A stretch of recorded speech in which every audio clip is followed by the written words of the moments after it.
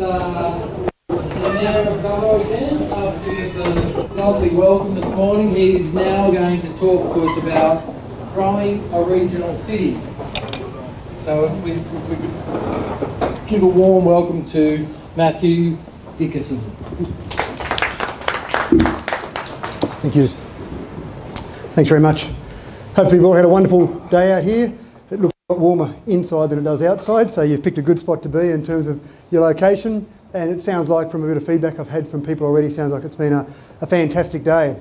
So I'm going to focus today on not just Dubbo, but really talking about cities the size of Dubbo across New South Wales and across Australia. So I'm going to be focused on some of the larger cities and my opinion on how we might grow some of those cities and what are the things, the key triggers for those.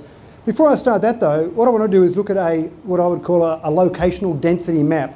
And if you can see that map there, that gives you a snapshot of what New South Wales, and that map is generally reflected across the nation, but it gets too small when you go across the entire nation.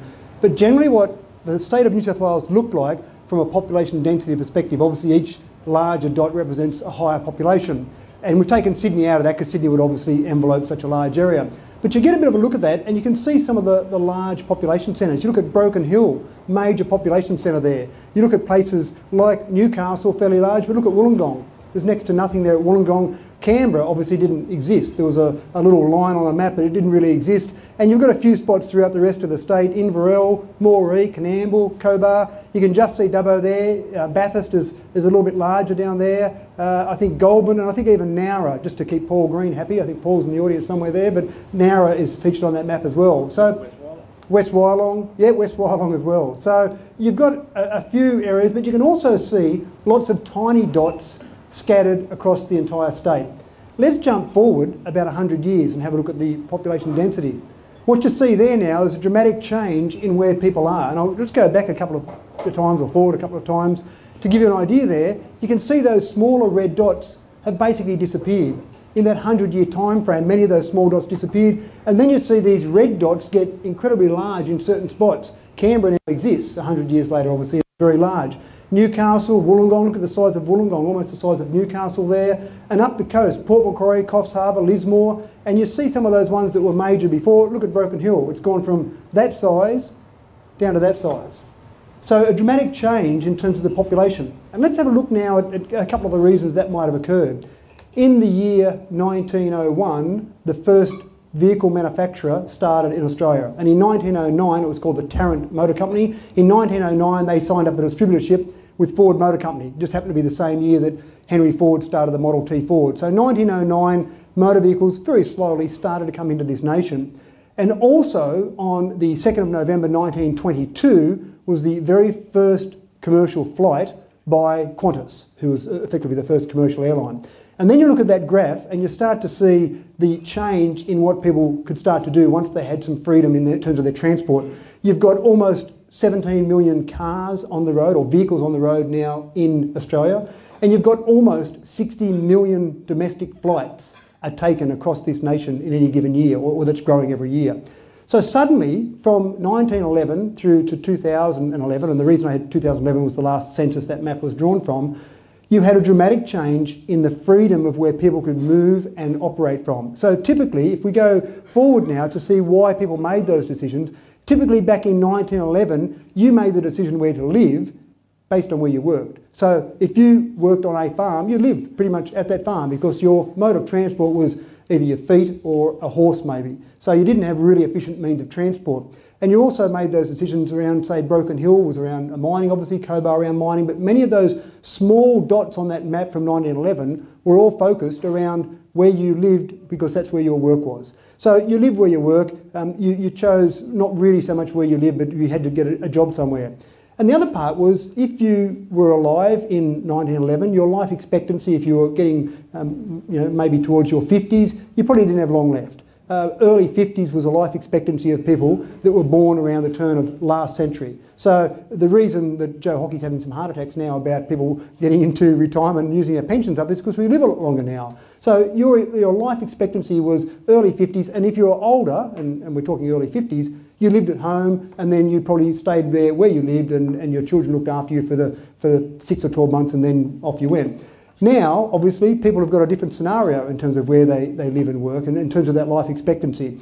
So there's a few changes now. The overall, or I suppose, overriding decision about where people work is really based around personal and family well-being. So in other words, how am I going to be comfortable? Where am I going to be comfortable? Where am I going to have the services that I need? Where am I going to have hospital services? I'm now expected to live into my 80s, not into my 50s, but maybe some of those years I'm being kept alive, I need some health services. It's parts of me wearing out. There's knee joints that need replacing, hip joints that need replacing, a whole range of medical options that I need to take advantage of. Education is important. I want to make sure that I've got all the social services around me that I need. So really all of these things start to become very important. And the place of residence now, I don't think it's totally gone there, but the place of residence and our place of work are largely uncoupled. Not completely uncoupled, but they're largely uncoupled to the point that you might work in the centre of Sydney, but you live in Parramatta. And to drive an hour, well, I think it's dramatic, but for someone in Sydney, driving an hour probably isn't that big a decision, isn't that dramatic a decision to make.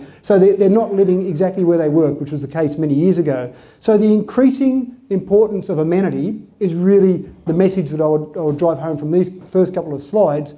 The importance of amenity, the importance of having the services and the social and infrastructure services that people expect and need where they live. So it's no longer about just create a job somewhere, build a mine somewhere. We see FIFO all the time and everyone talks about how bad FIFO is, but it's because people don't need to live where they work. People can choose to live on the Gold Coast and work in a mine somewhere in Whipple. We've actually got an interesting scenario in Dubbo where we have what I call faux fee. We have a number of people who work in mines or in other jobs elsewhere and they live in Dubbo, so they fly out, fly in rather than fly in, fly out, if you understand the subtle difference there.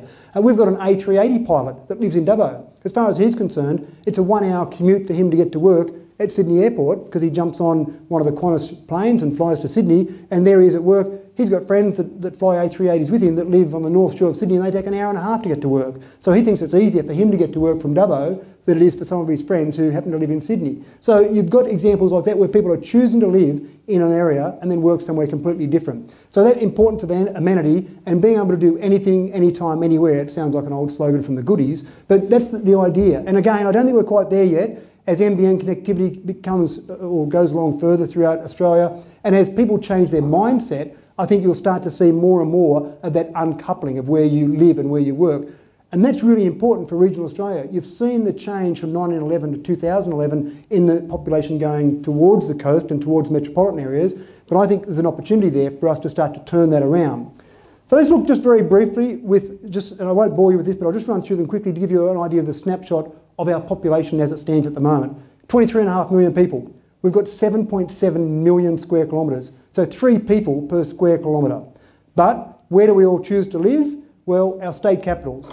2/3 of our population live in 8 state capitals, and I'm calling them state capitals even though the Northern Territory and Australian Capital Territory are territories, but effectively in our 8 capitals we've got 2/3 of our population living, and they're living at a population density of about 310 people per square kilometre.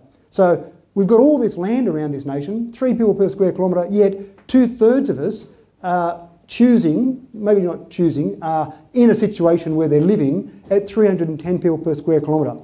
And I mentioned before I want to talk about regional capitals, and this is a group that's been identified across the nation of 50 regional capitals. So one of the things that I think everyone can benefit from across all of regional areas is by some focus on some of the infrastructure in these regional capitals and then the flow-on effect that we see. And as an example, in Dubbo, we see that when Dubbo's population grows, Narromine, Wellington, Gilgandra, the areas around Dubbo grow as well. Because for people moving from Sydney, for example, a 20-minute commute from Narromine through to Dubbo is nothing. It's a dream time. 30 minutes from Wellington. If you drive along the Mitchell Highway towards Sydney out of Dubbo at 8 o'clock, 8:30 on any given morning, the amount of traffic coming from Wellington through to Dubbo is quite incredible because people are sometimes living in Wellington and choosing to work in Dubbo. So it benefits the entire region when some of these capitals keep growing. So those 50 regional capitals represent about 4.1 million people. Now Sydney's about 4.8 million, Melbourne's about 4.4. So the regional capitals combined are a similar population to one of those major cities. And I think that's significant. And just to give you some examples there, you've got an idea of some of those 50 regional capitals that I talk about when I talk about regional capitals. There's ones across the nation, but ones that you'd be vaguely familiar with. the population density for those regional capitals is 10 people per square kilometre. Not as nice as 3, but a hell of a lot better than 310 people per square kilometre. And one of the essential points that I'd make here is that these regional capitals typically have the same services as people in Sydney, the same options for things to do. And I jumped in a cab one day coming out of Sydney, and I was going back to the airport, and he said, "Oh, where are you flying to today?" And I said, "Oh, back to dreamland, back to heaven." And he said, "Oh, you're going to the Gold Coast, are you?" I said, No, I'm going back to Dubbo." He said, "Oh, what would Dubbo have?" And we ran through all the things that we had, and the only thing he could get me on was the beach. And I did say we had sandy beach on our river, but I'm not sure how good the surfing is down there at Sandy Beach. So when he talked about art, when he talked about sport, when he talked about a range of different things that you can do in the city, we can do all of those at different levels and different ways in a regional capital. And that's the importance of these regional capitals. I did actually say to him when he said the beach, and I couldn't answer him on the beach, I said, "When's the last time you've been to the beach?" He said, "Oh, actually I live in Parramatta, I go to the beach once every 2 years." So the reality is that most people who live in Sydney probably don't take advantage of the beach anyway. So that's the sort of snapshot. There's some problems, some major problems with our state capitals. Traffic congestion, just think about over the last 20 years. You've had the population only go up by 21%, the car trips have gone up by 41%, and the car ownership's gone up by 58%. So it's quite dramatic in terms of the amount that people are choosing to travel. Now, some of that is not by choice. Some of that is because they're being squeezed out of the housing market and being pushed further and further out of the central part of Sydney. So, and that's not just Sydney there, that's state capitals, the 8 state capitals, stats from the 8 state capitals in general. But it gives you an idea of the sort of problems that I see that is occurring in some of those state capitals. The average commute time, now it's much worse. I say that to my friends in Sydney, that your average commute is 5 hours a week, and they laugh at me and they say if only it was 5 hours a week. But that's again averaged across those 8 state capitals. The average commute time for someone is 5 hours a week. 80% of people still drive their car. We're very addicted to our car in Australia, and maybe it's a reflection on the public transport system as well, but 80% of people drive their car to work, and it takes them on average 5 hours a week. I think if it takes me 5 minutes to get to work, I've had a slow day getting to work. Pollution increases. Now, some of these stats amaze me. We have a life expectancy of 72 days less for someone living in a capital city due to pollution only than someone who lives in a regional area. Now, 72 days doesn't sound like much, but I'd rather have the extra 270 days, thanks very much, rather not have the extra 72 days.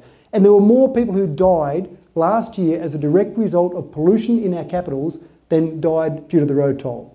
So you start to look at these things that when someone in Sydney, you talk about some of these different advantages and disadvantages of regional versus city living, and they probably don't know these, but they feel like maybe sometimes they're on that treadmill and they can't get off. And the cost of living, well, I haven't got any good data on cost of living except to say $800,000, they just tipped over, you would have all heard, the median house price in Sydney.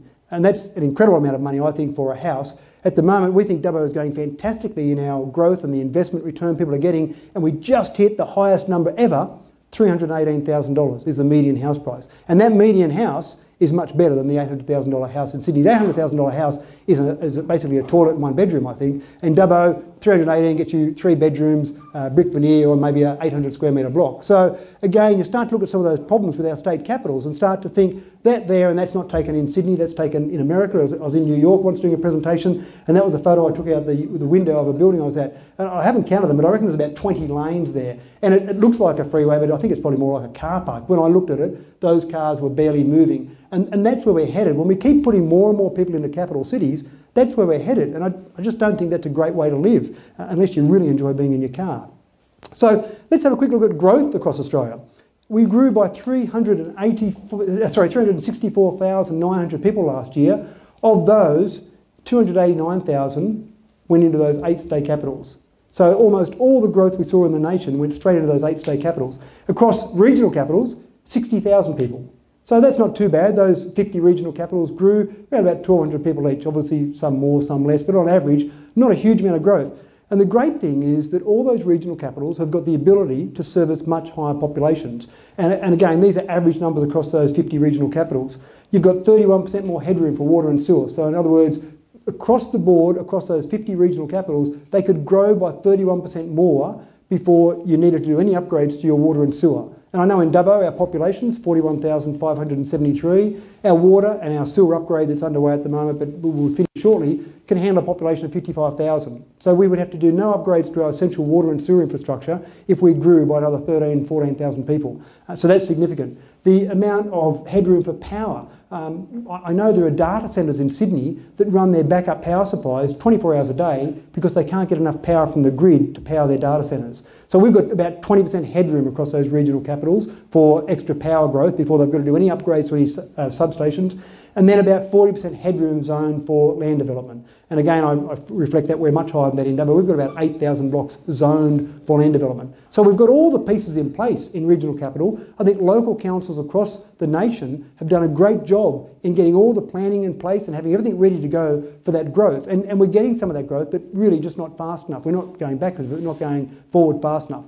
When you look at infrastructure growth, there has been an allocation and a statement made by the federal government that till the year 2031, they expect to spend $3.5 billion a year in those 8 state capitals alone on infrastructure growth.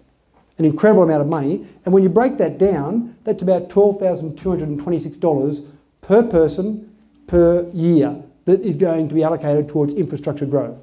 Quite an incredible number, I thought. When you look at the National Stronger Regions Fund, and that's about the only money that's being put aside for infrastructure growth from the federal government, $200 million a year for the rest of Australia. Now, I know the population in state capitals is higher. I've just said they have 2/3 of the population, but my simple maths there doesn't say 2/3, 1/3 equals 3.5 billion and 200 million. It seems like a slightly out of kilter growth rate there. And then if we look at that, that breaks it down to $2,635 per person per year across not just regional capitals, that's across all of regional Australia. So we can show quite easily, we can demonstrate that it's dramatically cheaper. Imagine if some of that 3.5 billion started to go to regional infrastructure, and it's the old question, which comes first, the chicken or the egg? Can we get the growth by having the infrastructure in place, or do we need to wait for the growth to happen for the infrastructure to occur? And I think a leadership government could actually make a choice and say, let's put the infrastructure in place before we actually get the growth, because that will lead to the growth. Build it and they will come. So regional capitals, I think, can be the solution to all of the announcements that we see. We all, I'm sure, in regional Australia shake our heads when we see the announcements from various levels of government about the incredible cost they're spending on a variety of pieces of infrastructure. And we all go, oh, that's incredible money. I wish they could spend that in regional Australia. And I think rather than continually spending money on state capitals to try and cater for this congestion, maybe look at possibly a solution of regional areas, regional cities, regional capitals, regional towns. So the problem is, I think it's like that cartoon there, that the federal government and governments in general seem to be of this mindset that we'll just keep on doing the same old thing because we know that the population grows in Sydney, we put another tunnel in, we'll put a Northwest Rail link, spend a few $1 billion on that, and that'll solve congestion. But that problem continues to go on and on and on, and what will happen with that is that you just get to the stage where you just cannot move in a city. And some cities I've been in overseas, you really can't feel like you can move, and you have trouble breathing with the air that's there. So these sort of problems could be avoided by if we started to look at some different solutions, I think. So briefly, how would I grow regional capitals? What would be the things to do? Well, the first thing I'd say is create some environments to fill some industry gaps. So I picked 3 particular industry gaps. The first one, scientific and professional services. Across all regional capitals, 4.9% of the employment is in scientific and professional services. Across the state capitals, 7.4%. Now, when you think of scientific and professional services, there is no good logical reason that they have to be in a state capital, except they already are. But having some incentives in place to move some of those industries to a regional capital, to regional locations, would start to change that employment dynamic. The second one I found was financial and insurance services. I mean, most people in finance and insurance sit in front of a computer and have a telephone.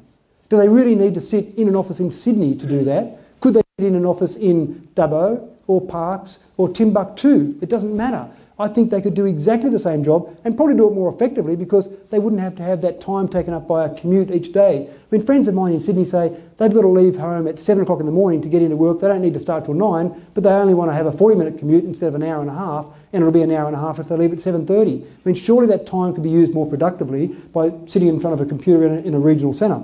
And the third one is information, media and telecommunications. Again, not as big a discrepancy there, but certainly an area there that some of those people don't need to be in a state capital. Surely some of those people could be in a regional area and do exactly the same job, if not a better job. So some additional support, some areas that I see government could make some changes. NBN seems like it's bleedingly obvious to me that you would roll that out in regional areas first. And I know there are very few areas, and even Dubbo, where we thought we were getting FTTP, we're not sure if we're getting FTTP now. We're getting some form of NBN, but we're not exactly sure what. There's many regional capitals in the EVO cities capitals. Only 2 of the 7 will have NBN in the first or in this current rollout. There's lots of places in Australia that could take full advantage of that, and they're not in the CBD of Sydney. They're in regional areas located across the nation. So surely the most obvious thing to do to help grow regional areas would be to have NBN connectivity. I know it seems obvious, but government doesn't seem to be listening to that one. Government policy change, we often talked about this, taxation zone. Even in the state government in New South Wales, just payroll tax. Just saying to an organisation, rather than paying your payroll tax, and employees that get up around maybe 10 or 12 employees, they're not huge businesses, start to hit the limit when they're paying payroll tax. Moving those people, or saying to an organisation, if you move into a regional location, you don't have to pay payroll tax. Now, the state government might be concerned about what they miss out on, but the additional amount they would save in the lack of congestion in somewhere like Sydney, I think would be, for them, a payback would be dramatically better. So just some simple things like that, some taxation zones, some changes there. Government leaderships, we've seen State Water come to Dubbo, fantastic initiative, that's been great for Dubbo. The silly part was they were based in Parramatta in Sydney, yet they managed in the vicinity of 80 dams in regional New South Wales, yet they were based in Sydney. They're now based in Dubbo, they're actually closer to the dams they manage, and they can still get the staff they need to work in that office. The other idea is a CATO, it's an acronym that I made up because governments like sexy acronyms, Combined Agency Teleworker Office.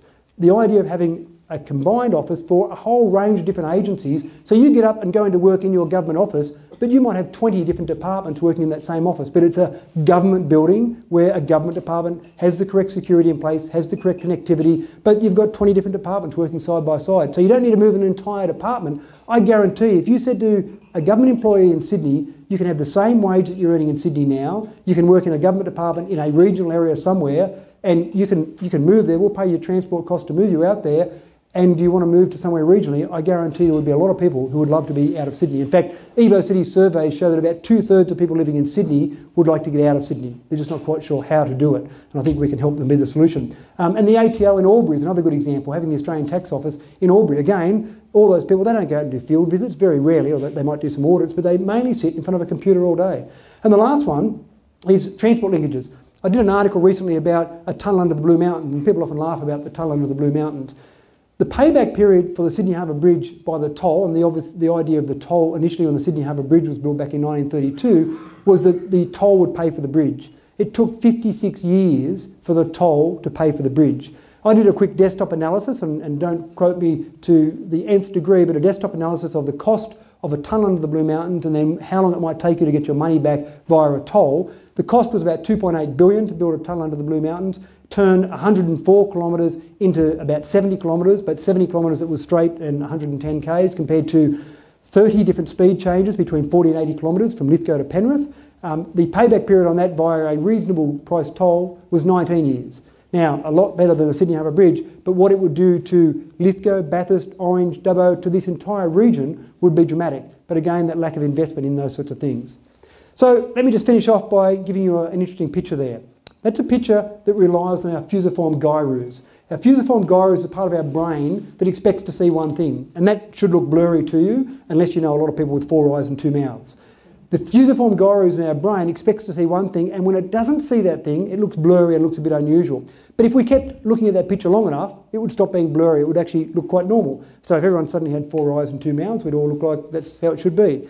The thing that is really interesting is, at the moment, government and in general people assume that the population growth we will have will be in the capital cities because it's been happening that way, so we all assume that, and that looks like a normal picture. The challenge for us in regional Australia is to say, let's change the way people think. Let's lead the way and show a new picture where population growth is occurring in regional centres, and then the challenge for us is to make that the norm, so when population growth occurs in the state capitals, that looks like a blurry picture. Thank you very much.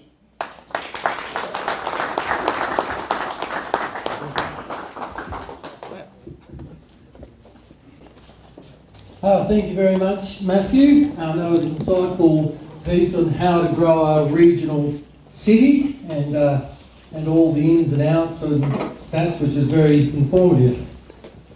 Gary's going to go a different tack. He's going to show how to grow a small city. Like Temora's a city, isn't it? Well, yes. Yes. And he said to me earlier that he's been in the job 20 years and he's got another 20 years ahead of him. So we wish him luck. Believers in rural Australia, New South Wales and Australia. Firstly, let me begin with an admission. I guess we're all friends here. And I have to admit up front that I absolutely love small communities. I've lived in small communities most of my life, and so I might have just that ever so slight bias in what I say through the presentation. And can someone tell me how to work this mouse? Is there a...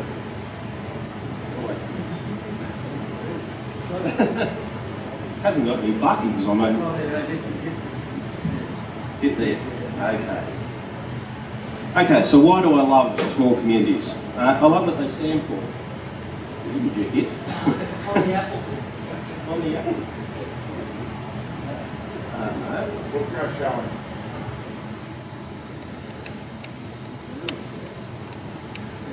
There we go, the other end. Okay, I love what they stand for. The friendliness, or the perceived friendliness of the people. The sense of community that you see in small communities. The caring nature of people. The opportunity to become involved, I think, is very important. The security, or the feeling of security, the perception of security that small communities give you, and the chance to experience a sense of belonging. Now, belonging to a community and being part of the community, and I'm talking about not just being a bit player, but the chance to actually make a change, to be part of that community. Now, I know this is not for everyone, but in my experience, a lot of people living in rural communities, in urban communities, they have that disjoint between themselves and their community, and they relish the lifestyle in small communities. I should also say that involvement can and does occur in urban areas, peri-urban areas, regional centres, everywhere. But I think generally it's pretty well agreed that it's easier to become involved in a smaller community. I'm a strong believer in the role small communities play in the region, that they're partners in regional development. Excuse me. The same way that regional centres and capital cities have their role to play, as Mathew mentioned earlier. It's a fair statement that smaller communities need the regional centres, but equally it strengthens the regional centres by having the smaller communities around. My other confession, I'll come straight out with this one and you'll probably work this out. I'm not an expert in marketing in any way, shape or form. I actually come from an accounting and financial management background, so the concept of the creativity required in marketing is a bit of an anathema to be honest. But I do hope that my experience in Temora may be of use to you, that we can in some way unlock the jigsaw of marketing a small community. We're here in Dubbo today, a major regional centre, and the lifeblood of communities in the Western Districts, certainly those communities north and west of here, as Councillor Dickerson alluded to. The strength of Dubbo comes from within, but also from outside. In other words, Dubbo is strengthened by many communities and services. Similarly, Dubbo is a vitally important part of the smaller communities that provides those high-end services that can't come from within. This situation is repeated all over the state and Australia. Albury, Mathew mentioned a lot of them. Albury, as you go through, Wagga, Goulburn, Bathurst, Orange, Dubbo, Hamworth. The list goes on, but they all share that same sense of reciprocity. If you wouldn't mind, I'll just indulge a little bit and just tell you a little bit about myself. I was born and raised in a community that views Dubbo as its regional centre. I talk about the town of Bourke, it's 370 kilometres roughly from here, northwest of here, with a declining and population currently a tick over, I think, about 2,000 people. Bourke's an isolated community, there's no doubt about that, but it's one with a great heart and a great soul. It's probably there I gained my appreciation of living in a small community and the role of community, what it means to belong, to have that sense of belonging to a community. It was a great place to live and grow up. I did my local government, the normal local government thing, and I know there's a couple of GMs and whoever in the audience. You move around the state, you go from council to council, you sort of work your way up through the ladder. I did that until about in 1989, I went to Temora as Corporate Services Director. Now this was going to be a 6-month placement. It was a career move. It wasn't going to stay there. But I fell in love with the place, and 26 years later I'm still there. 20 years as GM. Actually, the story why I'm there was it was never meant to go to Temora. I was actually working in Snowy River Shire, and I just got married. And I don't know if anyone's lived in Berridale or been through Berridale, but it's very cold, and it was going to be one of the shortest marriages in history if I didn't leave the place. So that's why I'm at Temora, and it was a decision I've never regretted. So if I can indulge for a moment, I'd just like to give you a little bit of a background on Temora. I guess giving a presentation entitled Marketing a Small Community, I'd be a bit remiss if I didn't at least give you some background to where I live. So Temora is located in the, well, depending, it's about 5,000 people. It's located in the southwest Slade Riverina region of the state. And I say depending because government departments, depending on which government department, says we're in different zones. And in fact, in the weather zone, we're in central west. But we generally say we're in the Riverina southwest Slade, so we're on the cusp of those two. We're surrounded by a number of similar type communities, size communities, give or take a couple of thousand. Councils like, or places like West Wyong, I know Jeff Stein here from Shire, Junee, Cootamundra, Young, Grenfell, Coolaman. Our major service centre, our Dubbo, if you like, is Wagga Wagga. It's a community of about 50,000 people, a local government area of 60,000 people, and it provides the high-end services, more of the educational services, the health services, specialist health services, shopping, entertainment and the like. At a community level, however, we bat okay, we go okay. We've got preschool, 3 primary schools, a couple of high schools, a new TAFE, excellent medical facilities, good shopping, cinema, theatre, excellent recreational facilities, sporting facilities, theatre, pool, indoor recreation centre. But additionally, these are just a few shots of Temora. But additionally, we have a number of unique attractions, including the Bundawarra Centre, which is a hub for history, heritage and tourism, and the world-class Temora Aviation Museum. This year, Temora will host the biennial Warbirds, and I might need to look again on this one. The biennial Warbirds Down Under Air Show, which attracts up to 20,000 people in November for a weekend. And I'd like to just give you a short video. It is very short, it's only a minute or so. A presentation of that event. Yeah. I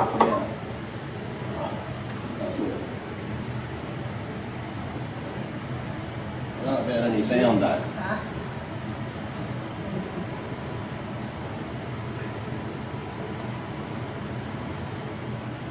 You'll have to imagine what they're saying.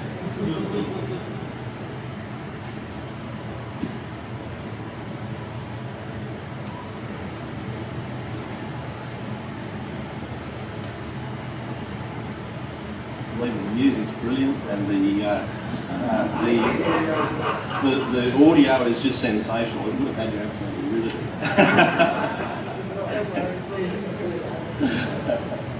But this is happening in November, and it's just an example of a small community having things that people don't really expect.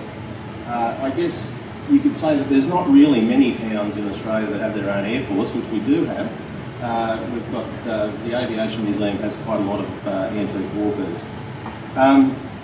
If there are any aviation buffs here today, by the way, I do happen to have some warbirds DVDs. There they are there. There's about a dozen of those, so anyone who wants to take that away, that's the 2013 warbirds thing. So the other one, so just come and see us after the panel session. The other thing is that Warbirds on the 21st of November, and I think I was talking to Peter Bailey earlier, and he mentioned that Armidale was having a fly-in the weekend after, so get the caravans out, sorry? Weekend before. The weekend before. Oh, okay. I don't want you to run out of money up there, but anyway, get the caravan out and make it an aviation week. Look, I believe Temora is an easy sell, but that's obviously a parochial view, and I no doubt that you all think exactly the same about your communities.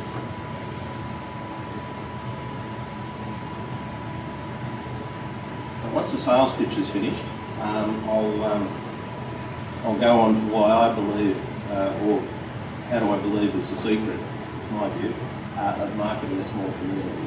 So 20th and 21st, tickets available online, and it really is quite a good weekend. It's 2 days of life.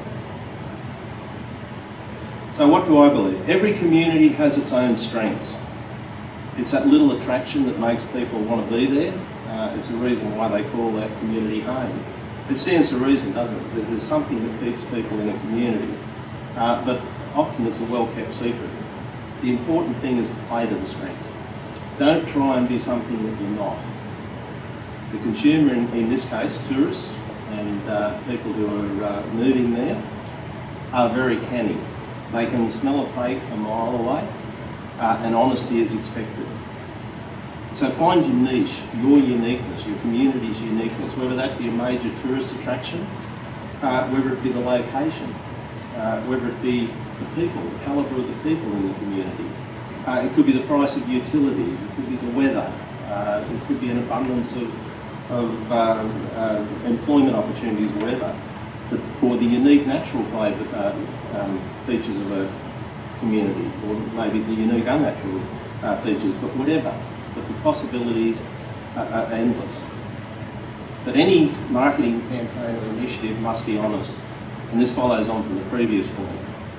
Tell people the truth. We're not marketing a brand of soft drink or toothpaste or whatever, rather a lifestyle. It's a place to visit and a place to live. In the case of a move, it's probably the most important decision, or one of the most important decisions those people will ever make. It's up there with marriage, life partnership, career choice, your footy team, those big decisions in life. Dragons, by the way, St George Dragons. Example, Temora, where the mountains meet the sea. It's a great slogan, it's a beautiful picture, but it's not honest. It's not honest. It could be, but you need to be truthful. That's an extreme example, but you need to be. Bad reviews are very damaging to the brand. It's better to be honest. Don't undersell, but definitely don't oversell.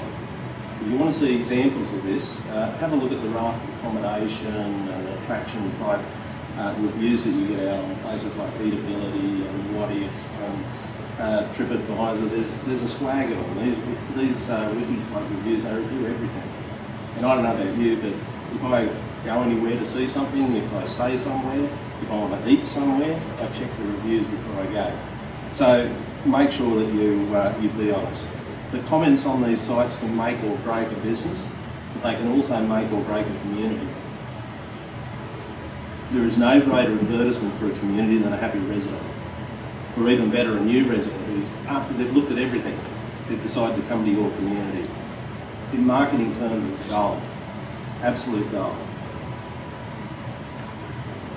Be human. I'm a great believer in the power of people. Temora has been a participant at the Country and Regional Living Expo, or CARL, since its inception. Sadly, Peter, it may be the last year this year, and I think that is a great shame, and I certainly hope it's not. We also participate in a number of promotions in urban areas, shopping centre promotions, lifestyle expos. We do them mainly through our sister city in Sydney, which is Greenwich City Council. They're generally low cost, but almost always have huge impacts. Now, if I could concentrate on CARL and other events just for a moment, what we do at CARL and these events. The first thing we do is we always have a cross-section, or we always use residents from our region to be on the stand. We have volunteers who believe in what they're doing. If possible, we use personal accounts of success stories, people that have relocated.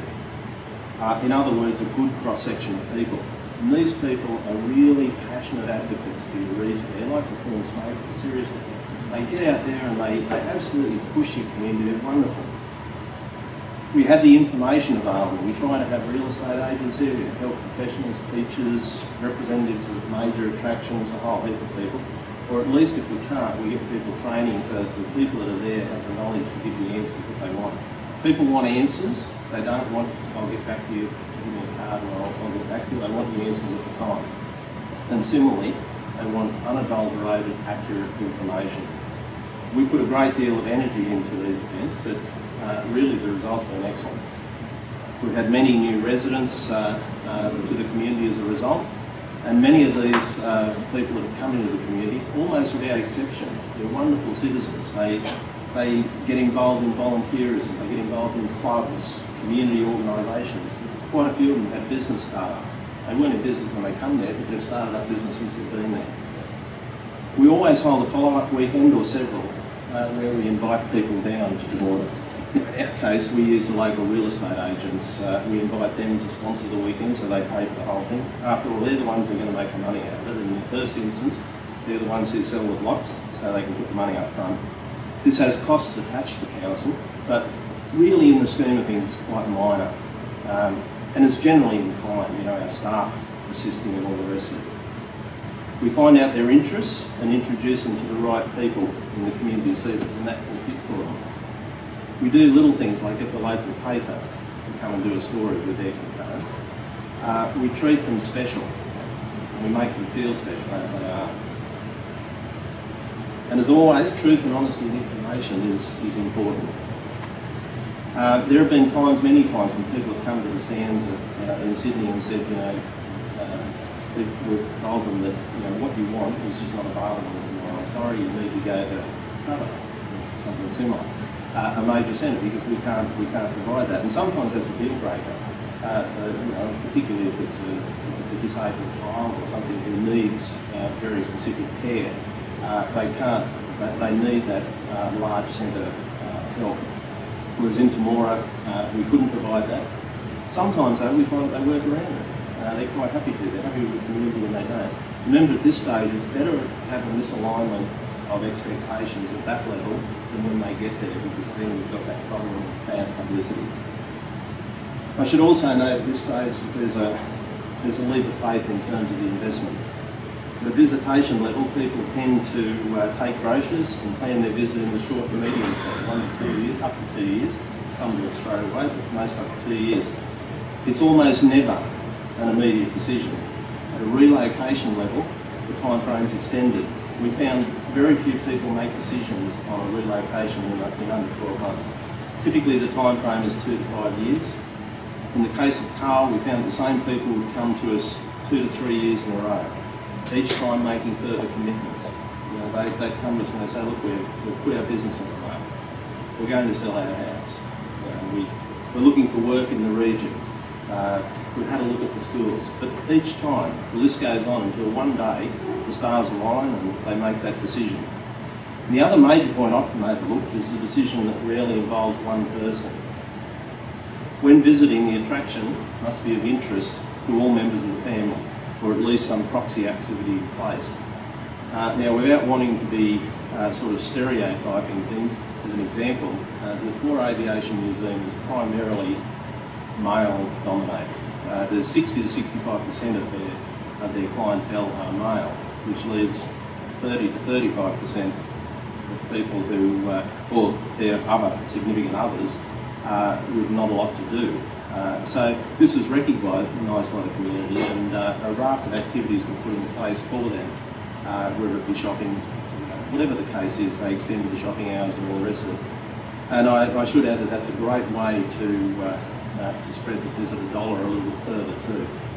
At a relocation level, the issue is more focused. Many of the relocators who come from Sydney, where dual income families are not just a desirable, they're an essential.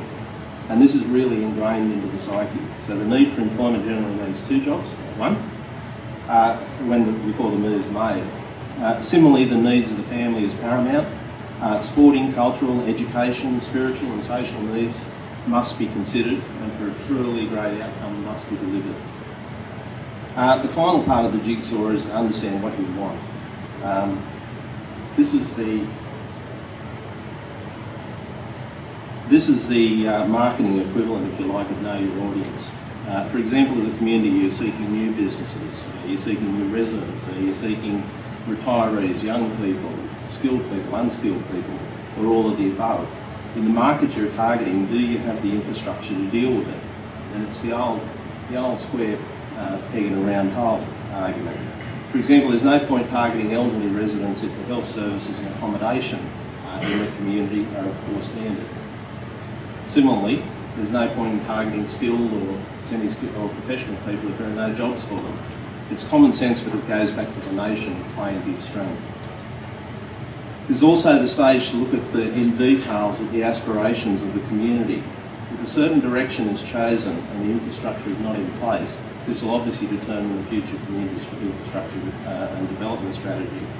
There are many examples of this type of thinking and planning. Just around us, there are several examples very close to Wagga, and I've no doubt close to all the regional centres, where the decision's been made by communities not to compete with the regional centres. Rather, these towns have provided an attractive and viable accommodation alternative for people working in the regional centres. And Mathew mentioned it earlier about the people from Wellington coming back to Dubbo to work. They've done this by providing excellent community facilities and a point of difference. The concept of understanding what you want might seem a really basic principle, but it is essential. However, as with any plan or strategy, there needs to be a clear understanding of where the path will lead.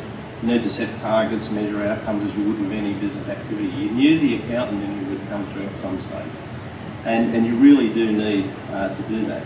I haven't touched on a whole range of operational marketing opportunities such as regional tourism bodies, advertising and so on, but quite limited.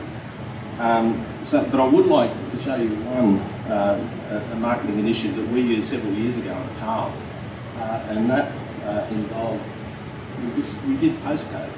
Basically very simple, but they really went down well. And again, it's a low cost of embracing the concept of a point of difference.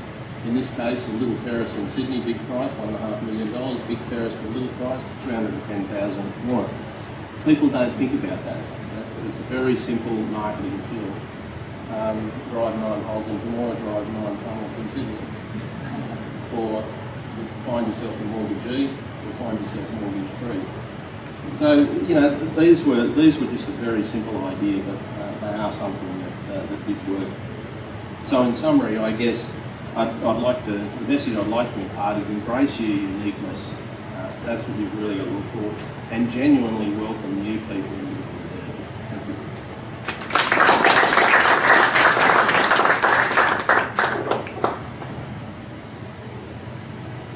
Thank you, Gary, and we'll get a chance to ask Gary some questions later. I'd like to welcome John Walkom. He's the chairman of Regional Development Australia, Orana, and when he gets up here, you cannot believe that he's had 36 years of business experience in retail, manufacturing, commercial and residential property development. Welcome, John. Thanks, Sam. It's actually 38 years, Sam. Oh, sorry. Thanks very much, and thanks for the opportunity to speak today.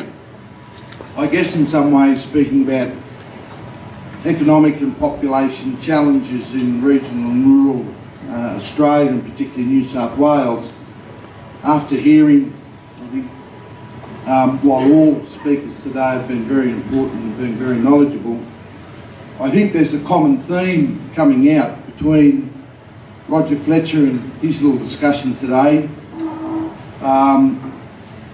Michael Toby and his discussion, Mathew Dickerson and his little talk, as well as from Gary from Temora. And I guess of those 4 speakers, there's certainly 3 common themes from 3 speakers, and I guess with what I'm about to speak about, with that economic and population challenges, we're coming from 3 business people or 3 entrepreneurs that are involved in some way, shape or form at a local or state government level. So I guess we start to see the common theme in what I talk about, and I guess in some ways I should have been on before all of them, because they've addressed a lot of the challenges that we have. So what I speak about will be going over, I guess, some ground of what they've spoken about, but what I'll probably do is drill down just a little bit more. Having 10 years experience as Chair of Regional Development Australia out here in the Orana region and speaking with other chairs of other RDAs right across New South Wales and Australia nationally, is that those challenges aren't a lot different. But there is one message that I would like to give to each and every community is those challenges need to be addressed internally, and it's not a one-size-fits-all remedy. And the reason I say that, while I'm going to talk about the economics, there are other problems that are underlying in those communities that are causing those challenges that those communities face. Some of those are good challenges, some of them are challenges where some would say are really elephants in the community and the community don't really want to address.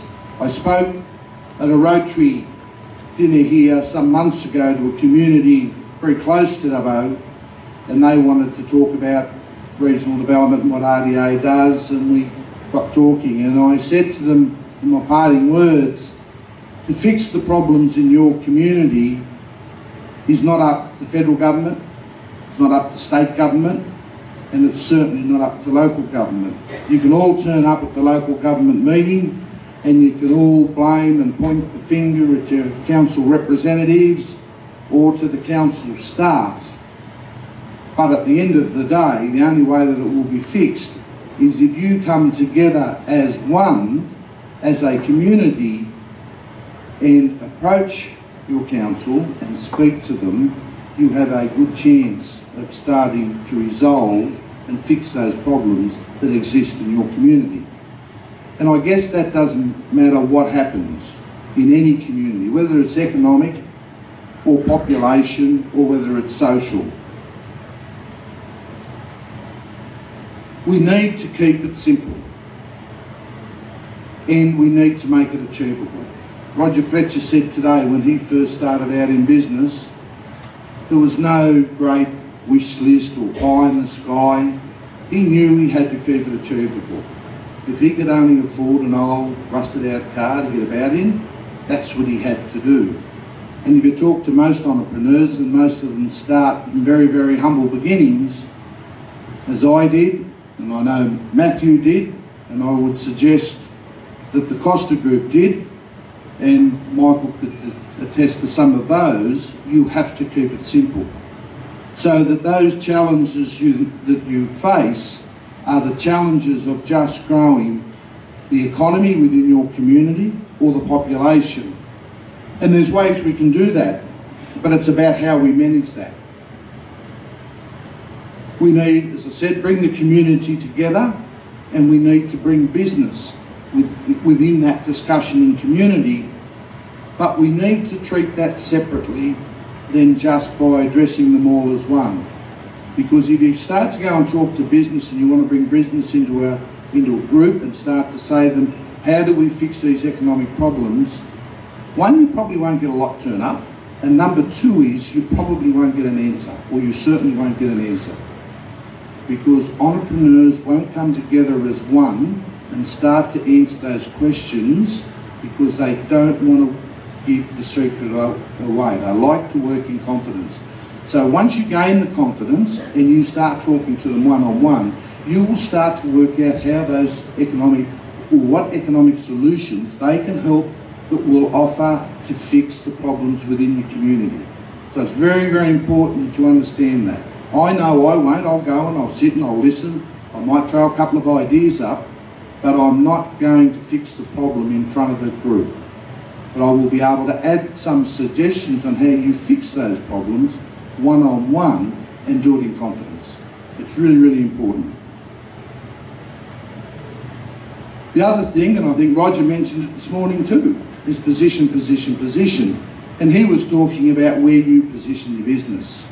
What I'm talking about is the challenge of what you do to position your community. It's really important because every community has a point of difference, and it's how you position that point of difference and how you bring that together. And we've heard that from Gary in what Temora's done, and they're a shining example of what they've done over there over a number of years to bring that community together and achieve economic success and increase population. A shining light. But there's another community, or two communities, and one in particular that I'd like to talk about in the Orana region, that not that long ago, late 2000s, it was a community that was down and out. It was in despair. It was in the grip of the worst drought that we've seen in the last decade. Empty shops abundant in its main street. Services were driven at a rapid rate. And they were really in despair. And that's the township of Nyngan in the Shire of Ogan. And you drive through Nyngan now, and it is an economic hub for that little district. And the reason it is, and it has mining, and it always had mining. It's had it for the last 20 years. But what it showed was that while it had mining, that still wasn't its driver. What its driver was its agriculture sector. And because now there's a bit of an alignment and we've got some good weather, we've had some good weather conditions over the last 3 to 5 years, some better than others of course.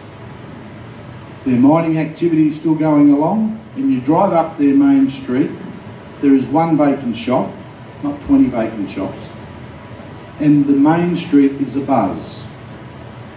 Why is that so? Because the community came together, identified that there were some problems, and they had to work on it. And they started working on it.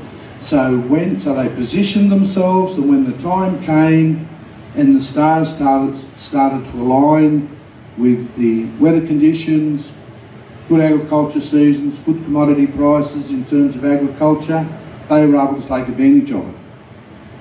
The other town we talk about is the Narromine-Trengi. Exactly the same. They did two different things. Is they didn't have any mining activity taking place. It was purely on agriculture.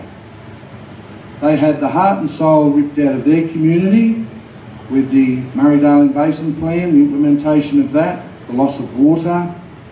So without going into that, that certainly was soul destroying at that point in time. But the community came together, they spoke to business, they got community together, and they understood what they had to do. They had to position themselves ready for the challenges ahead.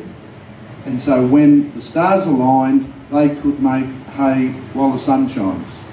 And they've done that, and they've done really well. And there's probably lots of other communities around the state that have done the same thing. There are some communities that haven't done it and haven't been able to achieve success because of other reasons, and normally because they haven't come together with community and business. In most cases, when I talk to those communities and I ask the questions, that's normally the problem. There's some communities out there now that are really doing that, and we're starting to see that success. And if you look at within the Orana region, our population across the region as a whole is growing at about 1.1%.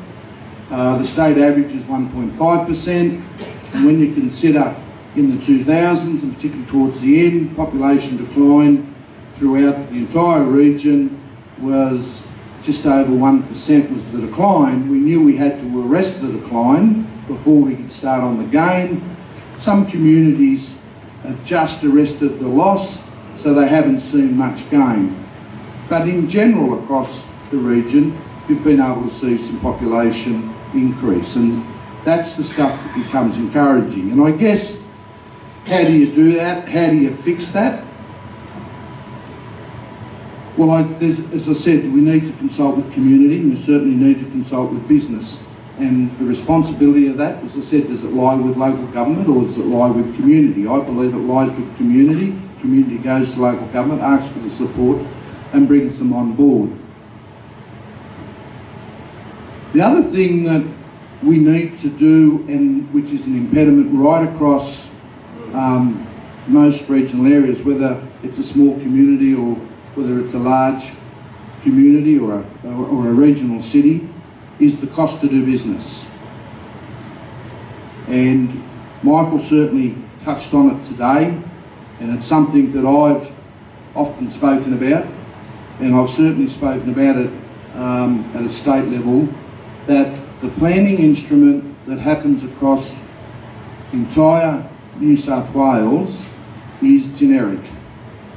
And for the life of me, I can't understand why we have to have the same planning instrument that they need in a metropolitan city with a dense population, and Mathew's quoted the statistics on that density, where you come out into a regional area and you have to abide by exactly the same planning instrument. I think that not only in some cases do we not have the expertise for the implementation of those planning applications, but certainly the cost, and it's certainly an impediment. The only way that regional areas will grow is through the creation of small business in a lot of cases. And they are young, well, not necessarily young, but they're entrepreneurial people that want to go into business. And when you start applying the planning instrument, it in a lot of cases just becomes prohibitive. The cost to do business is too expensive. Now the thing about that is, and it's all right to say if you're a big company to say that is the cost, so we have to allow for that. When you're starting out in small business, if you only just have the money to go into the business, you don't have necessarily the money that it takes, which is the cost to do that business. And the other thing is you can't borrow it. Banks will not lend it. It's not something you can put on your balance sheet. It's simply a raw cost. So if someone wants to open up a business and it's costing them $100,000, and then when they get their application out, there's some charges applicable to that, and whether they're 10, 15, 20, $25,000, $30,000, whatever they happen to be, they have to have that cash. Now, if you're doing business for $100,000 and you go to the bank, you've got to have at least $35,000 or $40,000 in cash. You have to have some security for the other $60,000. So that gives you the $100,000. Then you need to find money to pay for those other on-costs to do the business. And that's where the problem lies. So people just work it out and say, well, it's too expensive to do business, so I'm not going to do business, and they end up doing something else. We lose them effectively from our community. They head off to the big smoke or somewhere else, over to the coast.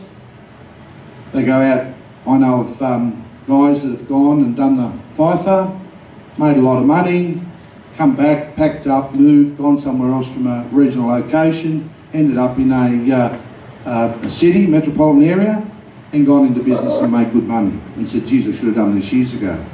But if they were able to do the business, create the business within their community, they would have stayed in their community, they would have created jobs, and that's what happened. And that's, if we work out what we can do to help fix up those challenges, in my mind, that's an easy one for government. As Roger Fletcher said today, with the stroke of a pen, a discussion that he had in the stroke of a pen, that they changed some migration laws for backpackers that solved a skill shortage. And that's the other one I'd like to talk about, is the potential around migration.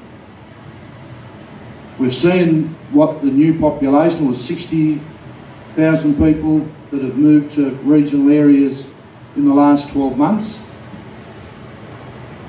And I would suggest that a lot of that is off the back of the migration visas.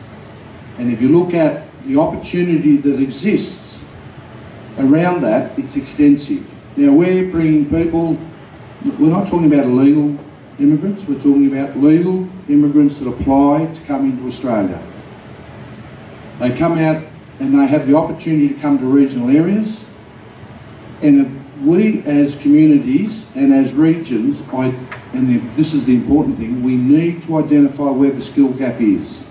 And go to the ABS and have a look, and they say these are the generic ones across regional areas in Australia, but we need to be a lot more clinical about that. We need to drill down and say, what are the actual skills that we need in a particular town, and we need to do the effort, because if you can then fill those skills with people immigrating into Australia, migrants, if we can do that, that has certainly helped going to drive your communities. And there's lots of evidence of that taking place in rural and remote communities, where doctors and dentists and chemists and other other services that we've been able to take advantage of, but I don't think we take full advantage of it.